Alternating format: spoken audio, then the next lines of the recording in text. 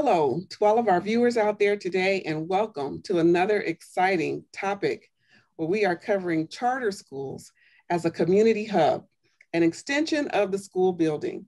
And I am Dr. Helen Griffith, inaugural Executive Director of the Preuss School UC San Diego. And I have two outstanding guests with me today that are going to share with us the amazing work that charter schools are doing to enhance the work with the community. I want to start off by allowing our guests to introduce themselves, and I'll start off with Alicia Smith, and then we'll go on to Dr. Ward. Thank you so much, Dr. Griffin, for allowing me to be on the same platform with two educational giants. So I am humbled and honored to be here. I have been the principal of Holly Drive Leadership Academy for the past 21 years.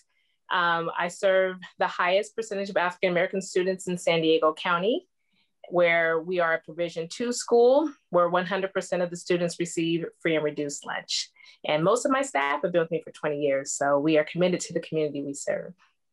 Awesome. Well, welcome today. We're looking forward to having more conversation to hear about the exciting work that you're doing at Holly. All right, Dr. Ward, share with our audience a little bit about you and who you are.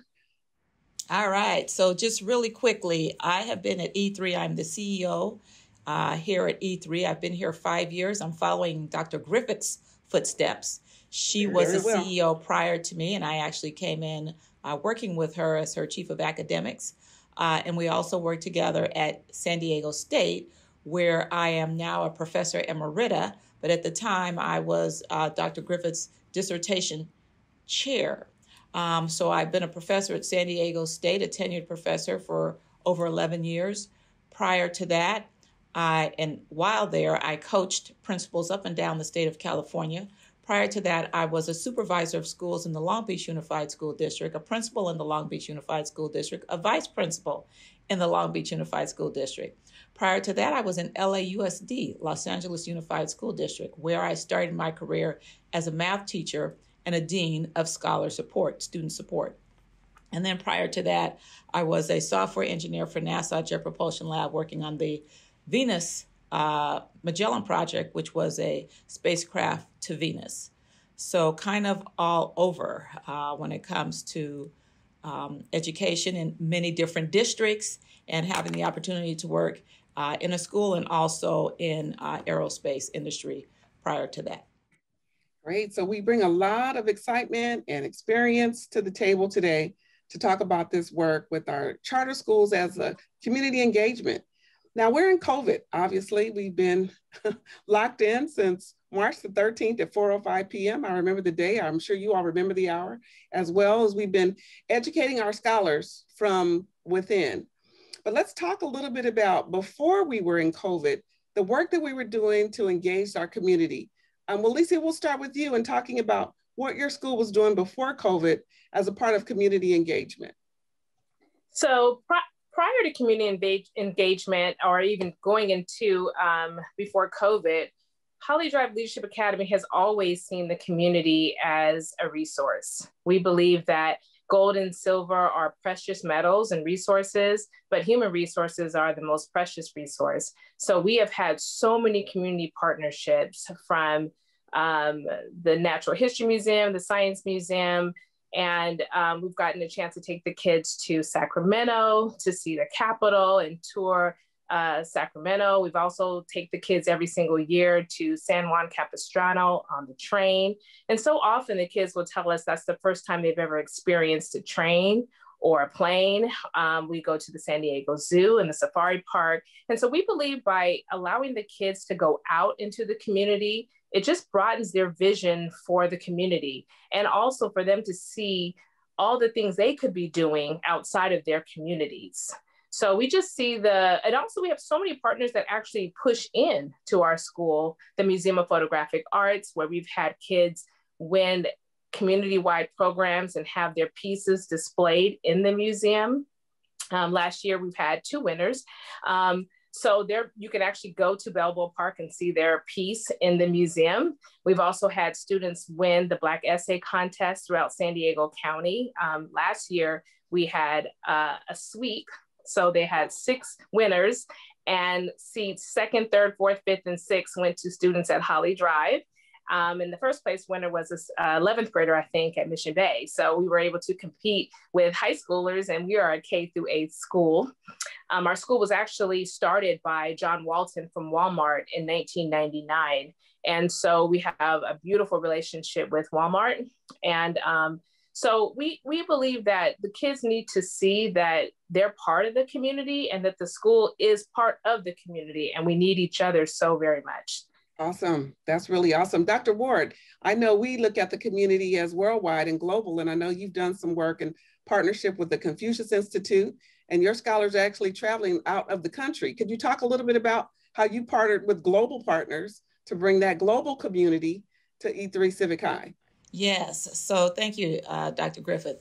So part of our mission, of course, is to prepare kids to be ready for college, workforce, and life, but in the global arena as well. That's one of our pillars, to be globally engaged. And so right before the pandemic, our kiddos went to China as actually ambassadors, design thinking ambassadors, to a school of, would you believe, 34,000 kids, right? And this was in southern China. The name escapes me right now, but our kids went there with a group of scholars from around the world as design thinking ambassadors to teach their kids about design thinking and to work on a project that could be done in a couple of weeks. So our kids actually go to China every year. We visit Xiamen, we go to the university there, and then we go to other cities and provinces throughout the country of China. We also do other trips. We do Spain, Mexico, and these are more study abroad opportunities. We work closely with Young Zhao, who is also a person known for creativity and what the 21st education should look like. And so we partner with him. Actually, our work as ambassadors with one of his schools in China as well. And then you mentioned the Confucius Institute. We work very closely with the Confucius Institute, meaning that we also have visitors here that come from various parts of China. We have scholars, students that come as exchange students. They might be with us for a couple of weeks, a couple of days, but that aspect of it we do as well.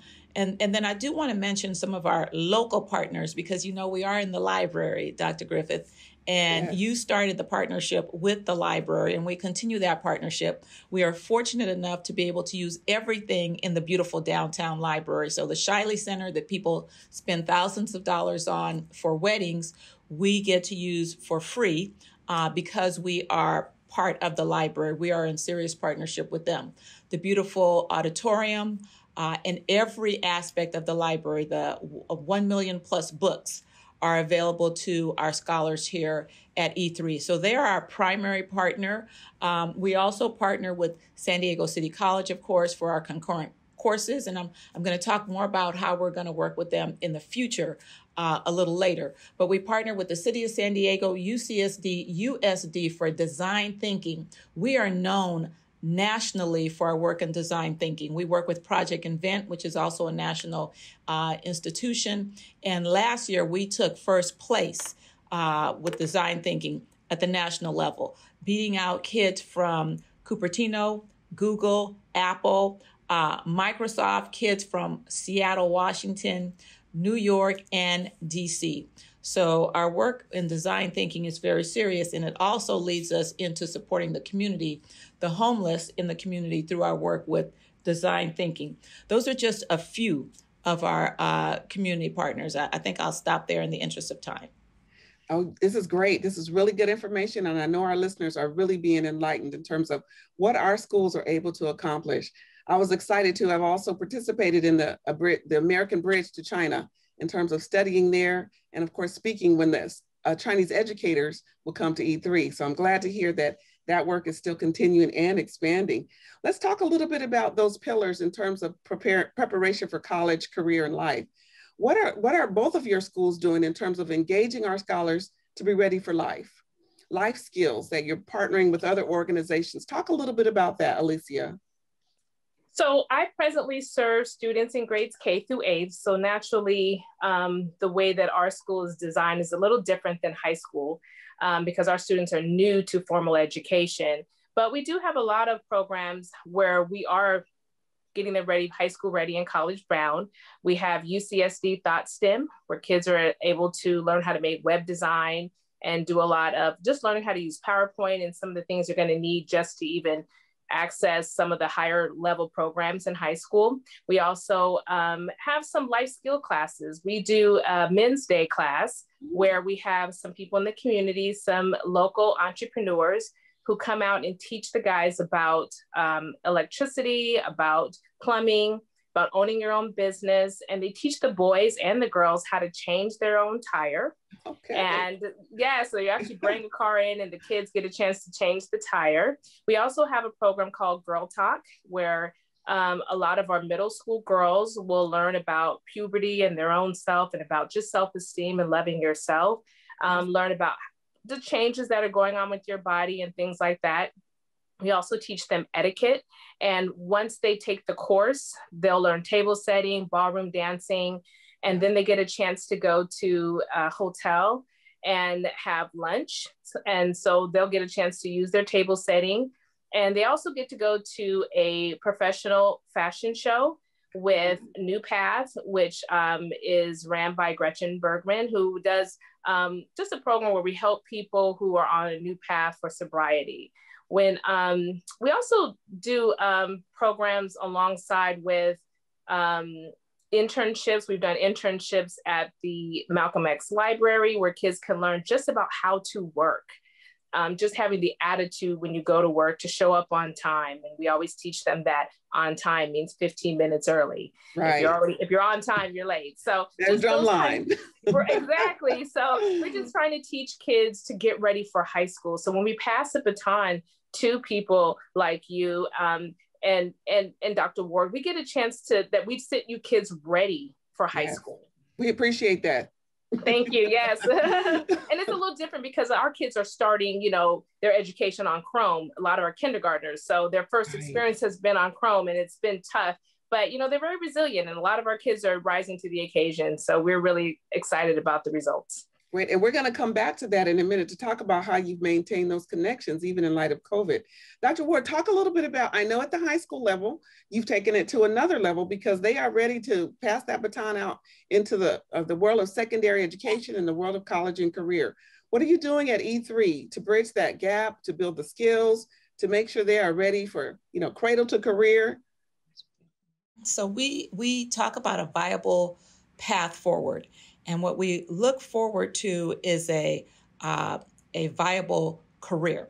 We have the 5 graduate profiles, as you are aware of: civically engaged, globally engaged, career competitive, literacy communicator, and creative and innovative. And we take all of those very seriously in terms of how we prepare our kids for the future. So we start when they enter the 9th grade here, where we shut down in the fall and all of the kids go on a college tour day. The whole school shuts down. And some of our kids go as far north as UC Santa Barbara, but they visit 2 universities or university and a college from here to UCSB. Then in December, we have Career Speaker Series Week, where we have folks from across the county actually that come in and speak with our kids. Then we have Job Shadow Day, where we shut down again. And all of our kids go out for a job shadow somewhere throughout the county of San Diego. Our seniors participate in year-long internships or 2-semester-long internships. And we partner with about 350 businesses here in San Diego so that each senior has an opportunity to participate in an internship of his or her passion, choice, something to get them ready for the future. We also have our kiddos participate in concurrent enrollment. We believe that while you're in high school, you should be getting those college units. We have the Python courses, we have sociology, and a few others from UCSD. And then we have concurrent enrollment at the same time with City College. And so the goal is that by the time our seniors graduate, they have 4 classes or 12 units under their belt.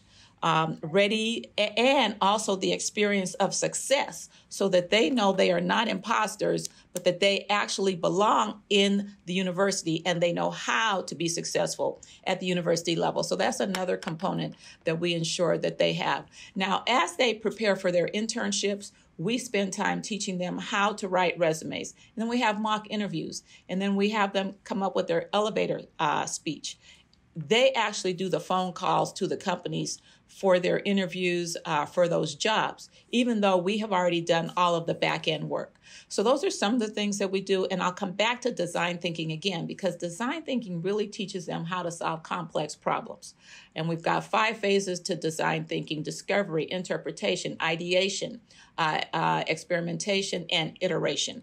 And so you take a complex problem locally, globally, and you solve it. And what that does for kids is to let them know it empowers them, right? One of our E's, engage, educate, and empower. So they are empowered then to solve complex problems and know that there is no problem too difficult for them to solve in life.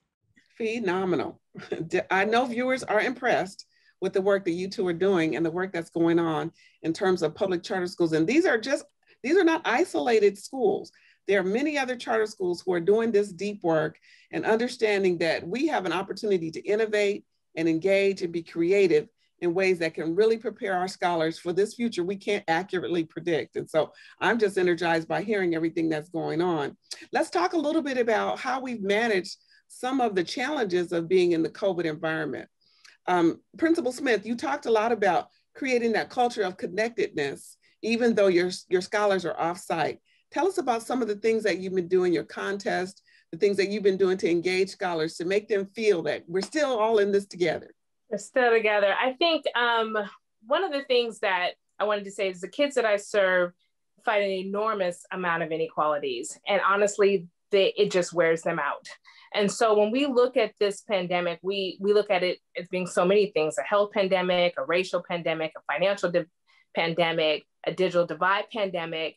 And soon, if we don't seize the moment, it will be a learning loss pandemic. And so for us, we felt like we wanted to have something that was a little stable, especially because we deal with such young children.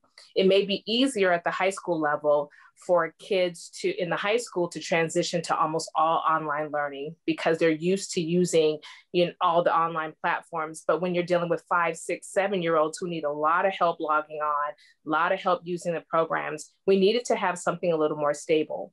And so what we decided to do was to print material. So our teachers are on site every 2 weeks, where the kids and their families drive through and they pick up materials, they pick up printed work, the materials they need for them to be successful on Zoom. And also a lot of our parents are essential workers. So if they have to drop their kids off somewhere, they can take their folder and still finish the printed work. Not all of our work is 100% online. So we're not counting on connectivity if that is an issue, because it is an issue in our community. And also a lot of times they have to be watched by grandparents that may not have the devices they need during the day. So therefore just bring your folder and you'll be fine. And then also it gives us a chance to do wellness checks. When they drive by, we actually physically see the kids and we wave to them and they're super happy to see us. We also do a thing called Instagram Live, which is really fun because the kids will log on to Instagram Live and we do all kind of trivia questions, fun trivia questions, and the whole school logs on. And then if you get the questions right, we show up to your door with Krispy Kreme donuts, with McDonald's, and the kids are super happy, more to see us than the food. You would think they'd be more happy about the donut, but they're just super happy. And so they're just happy to just still be connected with us. And I think that's been the highlight of what we've been able to do during this time, to let them know we're still a school, we're still together. I do a lot of Where is Miss Smith videos, especially in the beginning of the pandemic when a lot of us weren't able to even go outside. I would go to different locations and then they'd have to solve clues with teams to figure out where I am in San Diego. And then if you figured out where I was, you'd win prizes. So we have to think a little bit more about the health and wellness of the kids in grades K through 8th. Just because school culture means so much to them. My school is a classroom without walls. So 90% of the time we're out on location. There's a bus in our parking lot before COVID every single week. And we were somewhere else, visiting, learning, exploring. So for them to have no more food, fellowship, fun, field trips, and friends, it's a whole nother environment. We're trying to keep that going for them, to let them know we're still here and school is still fun, to boost morale and maybe lower the suicide rates of young people, as well as I guess we could call it virtual truancies. A lot of kids just not showing up to Zoom. So we want them to know it's still a place that's fun. We're still there.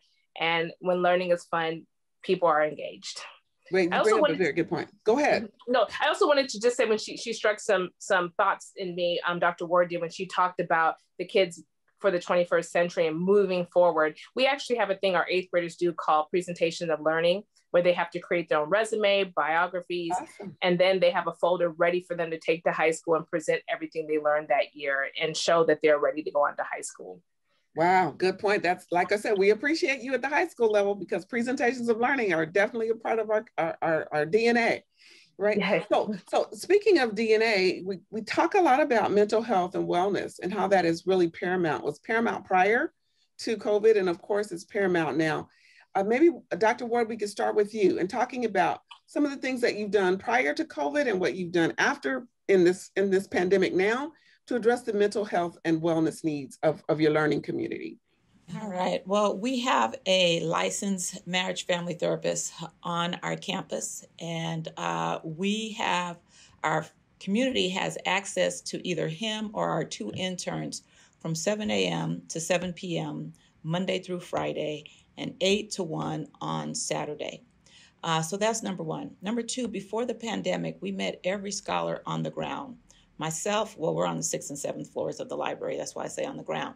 But myself and our LMFT met them on the ground every morning to look them in the eye, just to figure out where they were starting the day. And if they did not appear to be in that right space, depending on the degree up to that, we either sent them up and called them out of class later in the day to talk to them, or he immediately went up with them right away. So right out at the very beginning, we want to know the kids are okay, which is also why they're on camera every day, because we need to see them and make that eye contact with them throughout the day. And as E3 being a school of the future and a tech school, we closed on that Friday, opened on that Monday with full online instruction, and also having our mental health component in place. So we partner with the many organizations throughout the city. On our website, we have a wellness page under our student life, and kids and parents can go to that page. We have something called, we partner with 211, and if you need any kind of help, you go to 211.org, you type in whatever it is that you need in the city of San Diego, and they provide that support. There are other organizations such as HSSA, Mental Health Hotline as well, that they can tie into, and then the Access and Crisis Hotline. And so any of those will give families the support that they need immediately. And that's in addition to us on campus. We also this year, through design thinking and the work of our seniors, started something called EduGuide. And that teaches our kids how to balance their own mental health. And that's a program that we use, again, through our design thinking projects. I meet with the kids online every other week, and we have a mental health and wellness component with mindfulness there. We do mindfulness throughout the day with our kids, obviously, especially in this space. We did it before, but we do it a little bit more now that we're in the Zoom world, right? And then we have time in the middle of the day for them to shut down and do other activities. Our LMFT meets with parents every Saturday. He has a parent collaborative where he meets with families, and then he meets with individual families after the parent collaborative as well. So mental health is something that we pay a great deal of attention to. We believe that mental health wellness leads to academic wellness. Absolutely, definitely tied in. I love to hear that we're breaking down some of the barriers in communities of color and understanding that we must attend to our mental health and wellness. that is an essential part of our success, and especially in communities of color, Black and brown communities, where we haven't really addressed that until now. And so it's great to see charter schools moving in that direction to enhance that work. Principal Smith, is there anything that you're doing in that area that you'd like to share with our viewers today?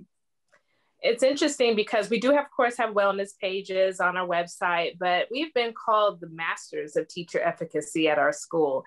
And it was a name that we were given by the community. It's not a name we gave ourselves. And I think it has a lot to do with, I allow the teachers to have and make fun part of the school day, connect with kids, dance against kids, have fun with them, play with them so that they know that we're part of their family. And I think one of the biggest things that has happened is most of my staff stay, and we're a stable part of their lives. Myself and the vice principal have been there since the school opened in 1999. And so the kids come back, and not only we've been there so long that the kids that are at our school, their parents went to our school. So now we're seeing kids that we educated bring their kids back to us.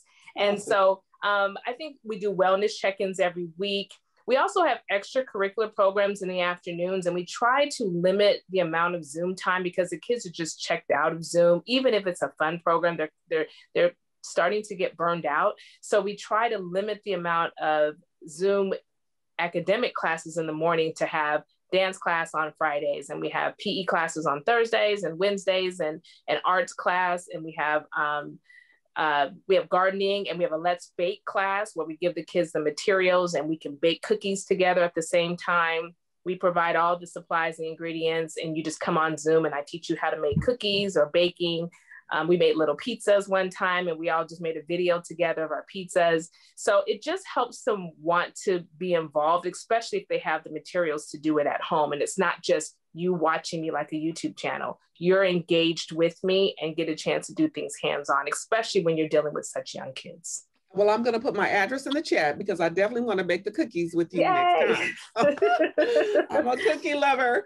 Yay. So talking about engagement in the family, I know Dr. Ward, and I believe you also, Principal Smith, you do some outstanding work around home visitations, and you have some protocols in place that are kind of school-wide that many charter schools do, but sometimes we don't get those opportunities in our district public schools. Let's talk about some protocols around home visitation. We'll start with you, Dr. Ward, and the work that's happened at E3. Well, all of our kiddos, when they enter E3, the first thing that we do is a home visit. So this year we did a Zoom home visit, but prior to this, and hopefully back in the future, we actually visit the home of every new scholar to E3. And we do that in the summer before they actually start, so that we get to learn about the families, about the cultures. And we are a culturally proficient school, so we spend a lot of time understanding those that we serve, our own implicit biases and how that might affect them. And the more we know about them, the more relevant our instruction can be to tie in the greatness, the brilliance that they bring, that their families bring. So those home visits are really important to start the school year out. And then throughout the year, cultural proficiency is a major component. And then every month we meet with at least one grade level where we do sharing back and forth. We share information about what they need to know for that grade level and the ensuing grade levels, and also information that we might need from them. We have our student-led conferences, of course, where our kiddos share what they've been learning, how they've been learning it, the barriers that they may have experienced, and then we talk about next steps together. How can we address those barriers? We also have opportunities, obviously, the parent-principal coffee with the principal, where we just talk about whatever it is they want to talk about. And of course, we have topics as well. But those are some opportunities to really get to know the community. Of course, the home visits being the most important. And I'll say that although we do the home visits at the beginning of the year, we do home visits every single week, right? And it just depends on the needs of our kiddos. But we are in the community. We even used to go pick up a kid from home every single day to make sure he got out of bed, get yourself together, now let's go. So we're really serious about working with our families. That's a critical part of the work that we do. Principal Smith, did you want to comment on any of the work that you all do around home visits and getting out into the community? Yeah, we definitely out in the community, at community events. Our vice principal is a walk-on coach for Lincoln. So he's out in the community. He also does a lot of work with Jackie Robinson YMCA. We run a Dr. Jam program. He's part of that, where boys get a chance to learn about male mentorship, and get a chance to have a mentor that is African-American and help them, guide them all the way through high school, help them with just their homework, SATs, how to get ready for college. But we do more of a thing called family visits more than home visits. We don't want to be invasive if people are against that. We want them to know that we're an ally and we're not coming into your home to report on anything. Our goal is to see how we can serve. So if a parent wants us to come to the house, naturally we come to the house, or we'll have the first visit at the school, student-led conferences, and just let them know that we just want to know how we can serve. We want to use our platform to serve you. So and it's been such a beautiful partnership. Most of the parents we grew up with, most I went to high school with. So most of them know us. We all know each other very well. So it definitely helps them to know I'm a kin's redeemer. I'm kin to them. So when they need to say something about what they're going through, I grew up in that neighborhood as well. So I definitely know the challenges that they face and have resources that I can provide. And I think they feel like that's a safe place. Yeah, you bring up a good point. In terms of the visit, it is a place where the playing field is leveled, where educators are at equal footing with parents when you make that visit. I know at E3, we actually didn't meet at the home if they didn't want to. It was a coffee shop or somewhere else, just to let them know we're equal partners here. And we want to know how we can best serve your child. And I remember at E3, we would take a swag bag where they would get a water bottle, a journal, do a little chocolate in there because that makes everybody happy, just to let them know we're here for you. And it's a community partnership. So as we close today, if you ladies would like to share with our viewers your final thoughts on how we can really use our schools, our charter schools, our public charter schools as that community bridge, that community hub. Well, I think just when we were talking about engaging the community, I think it's so important that we perhaps even have a tent set out in the community and parking lots of maybe Target or Walmart or businesses that we shop at, or even our schools. And San Diego Unified has all these buses parked in their parking lot that they're not using right now. And maybe we can have a bus equipped Wi-Fi and just park the bus in the middle of the parking lot and have Chromebooks out there, tent set up, so that people who don't have more than one device at home, or maybe they have the device at home and don't have connectivity, don't know how to use the device, don't have an environment that's conducive to learn, they can come out to the site and we would have teachers on site to help you log in or engage. So I think if we are still going to stay in this environment, maybe we could use the community and use their parking lots and say we can just put a mobile device out there, some kind of a hotspot, use the buses to do it, and then just let people be outside and be safe and come on out and do it. Sounds awesome. Sounds awesome. Dr. Ward, your thoughts around the community and continue to engage moving forward in some of your ideas as we close. Well, we are reimagining education right now. So we are in constant meetings around what education should look like. And Dr. Griffith, you mentioned that we cannot yet determine what the future is going to be, but we know it's going to be different. And so there are a few things that our kids need to know how to do: communicate well, collaborate with each other, to be critical thinkers, to be creative, and to be culturally competent, because the world is getting smaller. So at E3, we're really spending a lot of time with the community writ large, working with our city college partners to figure out what are the jobs coming down the pipe that our kids need to understand and know. And we're also teaching our teachers what those jobs are, right? So we're going to be spending 4 days really understanding the workforce jobs, so that our teachers know what they are preparing our kiddos for. And we're also going to be sharing that information with our parents.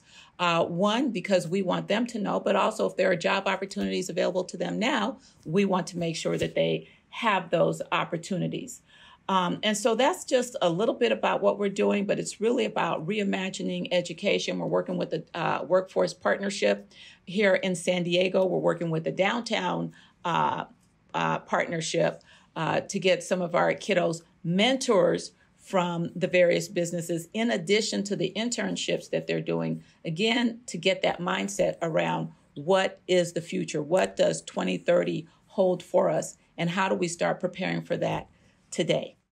Absolutely. Go ahead. I just want to jump in there real quick and say, you jogged my memory on something, because our 8th graders right now are working on trying to have a conversation with San Diego's Mayor Todd Gloria to talk about what would we need to do to maybe have a broadband or connectivity relief act, where technology and connectivity should not be a luxury, it should be a right, especially as we move into even going back to in-person education.